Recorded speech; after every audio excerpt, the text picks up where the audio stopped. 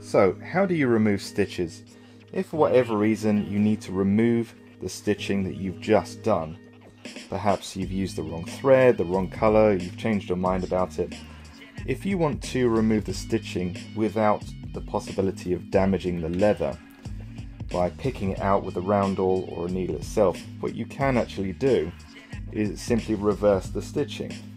So when you realise that you need to undo, simply bring the thread forwards, use the left needle in the last hole to go underneath, right needle into a T, pull it through, turn 90 degrees, and then place the right needle between the two pieces of thread there, and then it will undo. And then you can go back as far as you need to go, or all the way back to the beginning to remove the stitches.